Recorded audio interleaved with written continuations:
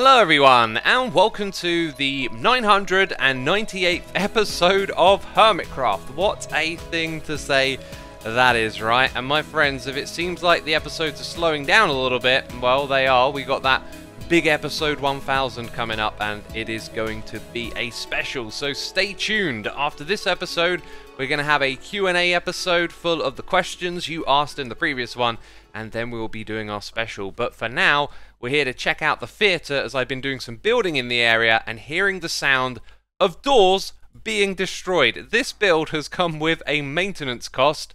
As you know, here in Aqui, the priority is looks, and that means there's actually lots of dark spots where mobs can spawn, and so zombies make their way in here. But fortunately, this fella is still alive, being a champ, selling some tickets. But yes, I periodically hear the boom boom sound of the doors breaking, and I rush in here, and I'm always too late, and they take the doors away before I can replace them. It is rather sad, but it gave me an idea. I had a brainwave, right? You can actually prevent this from happening using a data pack, because the ability of a zombie to break down a door is actually a part of its NPT tags, which can be modified through data packs. So that is probably something that's going to end up appearing on Vanilla Tweaks. I don't know if it'll be on Hermitcraft, but yeah, it's a great idea for Vanilla Tweaks. Oh my goodness me. Oh my goodness me, let me out of here. No! Do not explode! Oh! Oh! It just fell from up there! What is up there?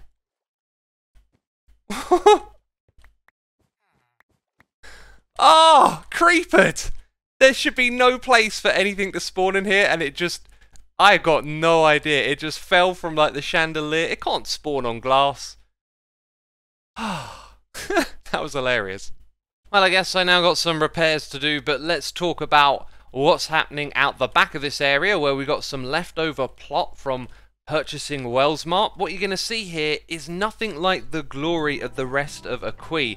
What I wanted to create was something that felt a little bit more cobbled together, low scale, the kind of thing that you might find in a village or a small town, and that is a marketplace that has been cobbled together with other elements around it. That's why we've got this little building here sticking out the side. We have another raised floor building over here, and what I wanted to do was create something that felt sort of industrial, like there was a loading bay out the back of the theatre, and then it had been converted into a marketplace as well. So that's why we got this kind of bringing together of two different build styles in a small space. And the story here is really going to be told by the details. We've got to put in market stalls, we've got to create some places where things are loaded and unloaded, and one of the big things that's going to help with that is probably the floor, but those details are going to come later. I just wanted to show you this first of all, and also, yeah, I'm expecting you to comment on that block. I agree, it needs to be changed to glass.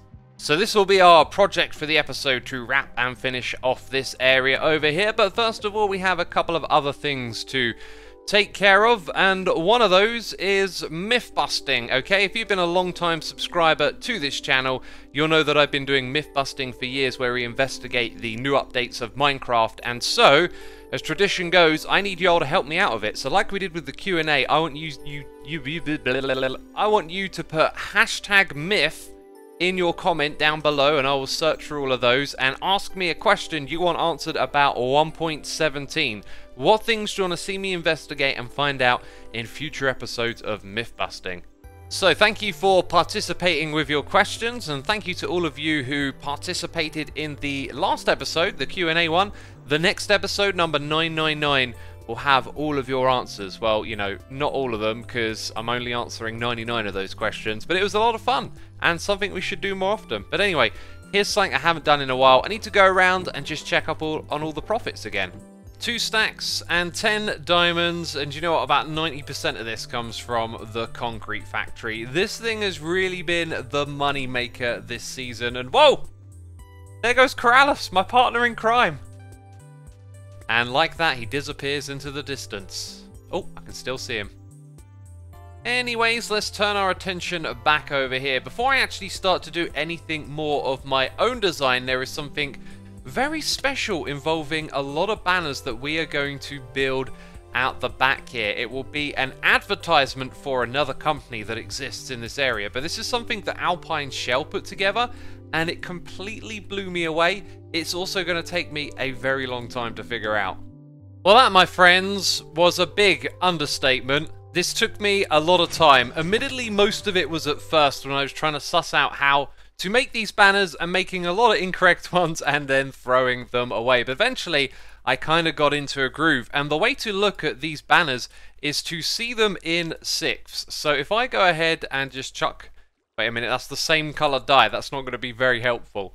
There we go. So you can see half of it over there and another half over here. And what I'm actually going to do is just dye this thing to try and show you the 6 different sections that are available. Let's get another color for the bottom bit. One of the things that you have to do is avoid using this one right here, because it doesn't actually cover up the middle. So the middle is usually defined by putting a dye down the side and then whatever the background of the banner is. There's also a couple of other ones here that you use on occasion, like that corner and the top corner. So now with this demonstration, you can kind of see the 6 different parts of this grid, and you can think of those like pixels in pixel art. And so when we combine several of these together, that's when we get a bigger picture. And you saw a little bit of a preview of it right there. Let's see if we can suss out, just from looking at it in here, what it's going to be. Now, I actually picked these shulker boxes and put this down the side here to kind of mark up the grid and the overall scale of the image. So what you're seeing here is each part of that. However, the top layer is actually hidden by the one that's above it. So with exception to the very top layer, the pixels that you're actually going to see will be the bottom 4 each time, but on the top one it's all 6. And this exercise has actually made me realize that this is something I could utilize in the future to convert pixel art to banners and then bring them into the world. I feel like I just developed a Minecraft skill today. But we've of course got to place these all in, and let's do that with our camera account and watch it come in a little bit at a time.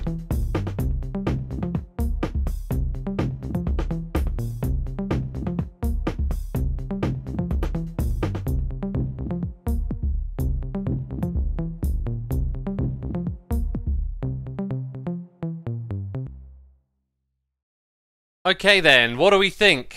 It's Moo Pop! However, I believe something definitely went wrong down the bottom here.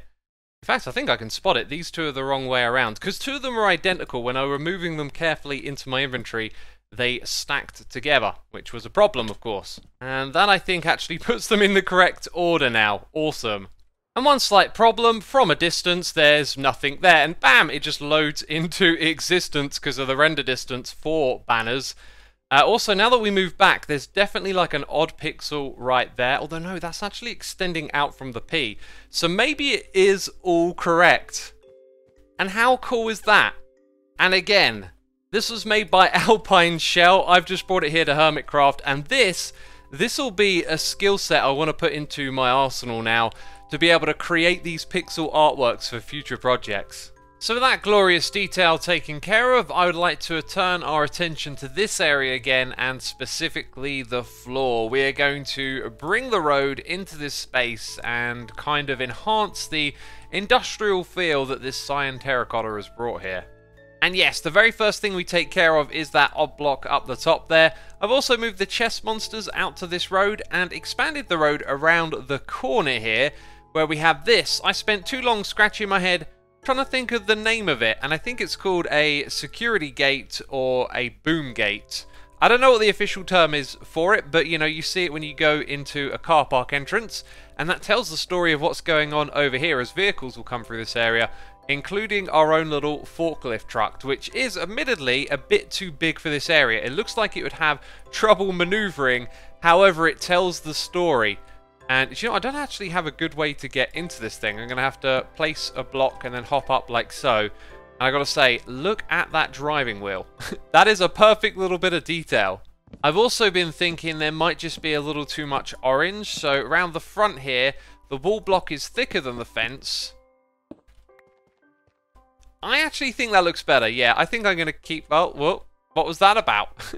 Yeah, I think I'm going to keep that change. There you go, we've got a forklift in the space. And up the top of these stairs, I've thrown in just a few blocks. It's like, you know, a storage area now, and that just goes so far to throw in like a bunch of blocks that clearly are just storage lying around. And it fills out this space really, really well. So now it feels like an industrial loading bay. I'm really happy about it. And I've gone around and put in some light sources by hiding them underneath carpets like this. It's very subtle. Originally, I had a lot of these lanterns hanging from above, and I didn't think that that worked. But anyway, that is the industrial area. And now what we're going to do is put a sign to lead this place into the market. And we're going to go with probably exactly what you expected, letters on banners again. And I went with brown and white because it kind of reflected the colours in the background, which also means it doesn't pop out as much. But I think it works. It's fine. Yeah, it looks good.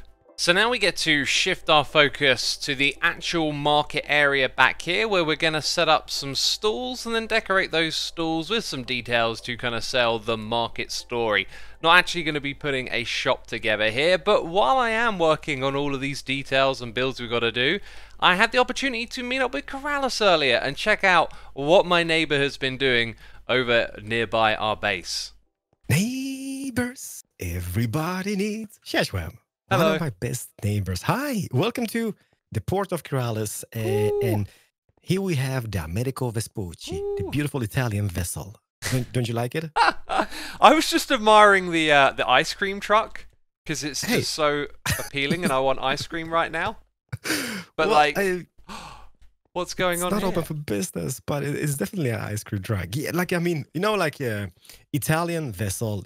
You just need to have like this ice cream truck outside because gelato. They love gelato. So, chocolate gelato, man. What's your favorite flavor? I would go for chocolate or Nutella. Nutella flavored. Nice. That is so. Oh man. Chocolate is mine. Chocolate is mine. Welcome to the port of Corrales. We've got the beautiful vessel. We've got taxis, and this is a part where I don't think you've seen. There's a lot of sugars. I'm building a little marina just next door. There's buses. I'm astounded by the details here. Like, to just make those diagonal windows with the banners. That is pure genius. You know how much time it takes to do that? It's I know. Once you do one, you can just copy it, right? I am going to show you something involving banners. Okay, after we're done here, and you'll understand how long it took. Shashwab, so I'm having a little bit of a question, an action to ask you. Yes. I've been building this marina, right? And it's kind of getting closer to your beautiful brewery. And I would love to incorporate that into the city somehow. And we did talk about it previously, right? So would that be possible for me to do? Would you can do whatever you like, man. Like, hook it up, I say. Hook it up. Because, yeah, when we travel in this direction, the brewery, like, loads in at the end of the marina. Yes, it does. And I was just thinking like having like this avenue just going all the way up with beautiful trees on each side, and then bam, the brewery. Yeah, that's an amazing idea, dude.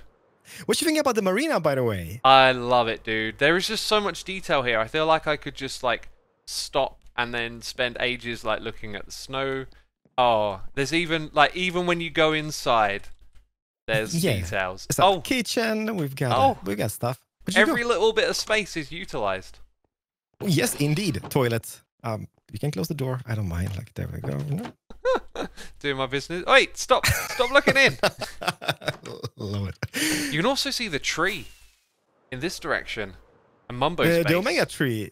Yeah, like, I mean, the thing about this is like, when I did a marina last episode, people were like, they couldn't really grasp how close everybody is to each other. Yeah. Until you kind of notice, like, okay, there's Eastcal's base, there we have Bambo's base. Everybody's so close, and I love that. I've said it before, I've said it again. I think that's the best thing in this season. Besides Definitely. It's XB, my favorite thing as well. Yeah, what's he doing? He decided to be a true hermit. He's on a different server, but yeah, I love it.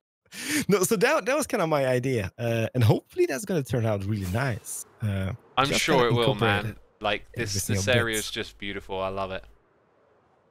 I'm grateful. Thank you, Shashram. Thank you, my dude. Thank you for the little tour.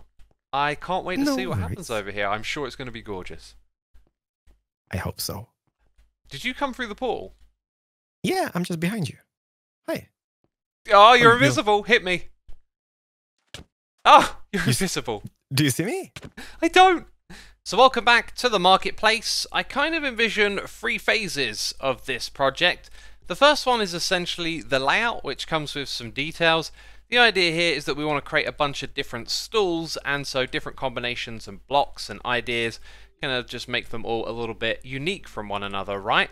Also over here we've got like something that's more of a service with the smeltery looking thing back there. You know, you've got to use your imagination a little bit. Now the second phase will involve the floors. I think I want them to tell a bit more of a story, so we might have things more orderly around the back behind the stalls, and then we might try and change this up so there's some more pathways that become clear. However, the floor as it is kind of good here, and then phase 3 is to bring inhabitants to the marketplace.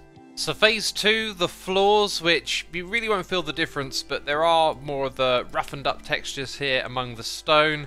Some other blocks have now been placed kind of behind these work areas to make them look more established, and I've also brought in the mini blocks, which are going to feature a lot more in a moment, as when we bring in inhabitants to stand behind here, we're going to use armor stands and we're going to use more of those blockheads.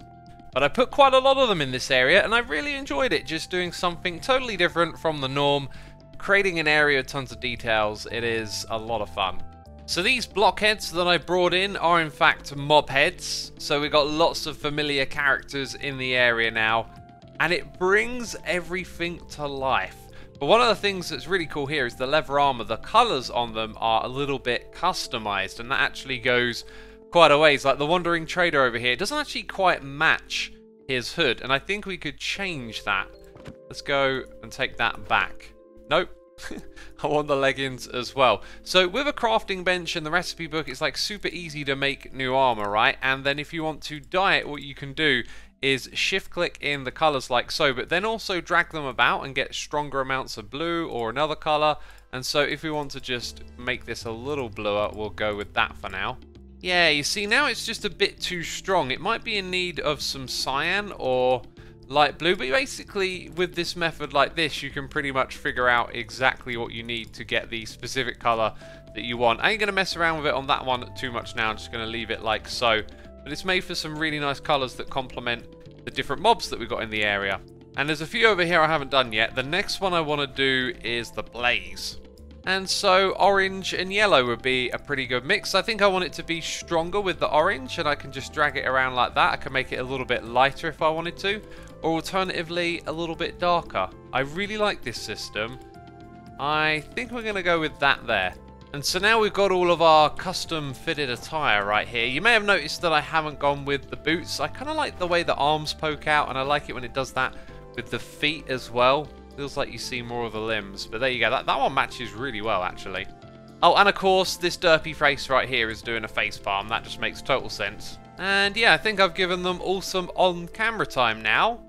And, you know, I think it's a very successful project. We've got a detailed marketplace area with inhabitants, and the whole thing was a lot of fun to put together.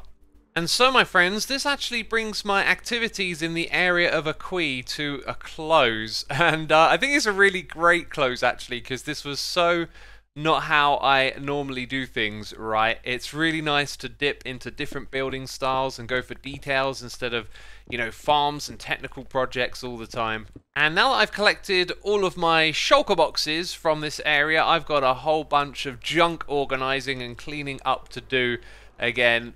You know how it goes. What do you think of this right here, though? Leave a comment down below. Let me know if you like the marketplace. Personally, I love it. I think it turned out really great. And, well, my friends, it's another shorter than usual episode from me as I am winding down and preparing to start on episode 1000. It is coming. It'll be here soon, don't you worry. If you've enjoyed today's episode, be sure to leave a like. As always, thank you for your tremendous support on this series, and I'll see you soon for another episode of Hermitcraft. Bye bye.